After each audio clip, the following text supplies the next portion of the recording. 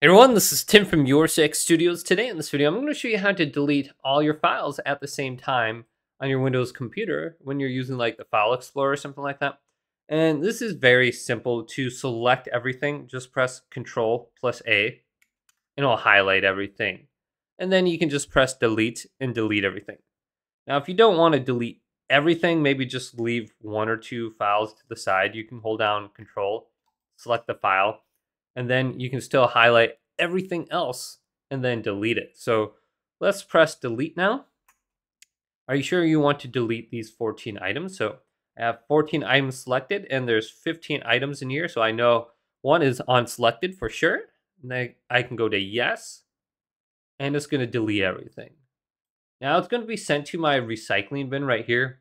I can right click on this and I can empty the recycling bin just to save a little bit more space on my computer. And everything is going to be permanently deleted. And you can see it's deleting everything. And I had like 300 gigabytes of just stuff in my recycling bin. So it's probably good I emptied that finally. So if you haven't emptied your recycling bin in a while, just make sure you go ahead and do that. So hopefully this video did indeed help you out. If it did, leave it a big thumbs up. And subscribe to my channel down below for more tech videos coming up next on Your Six Studios.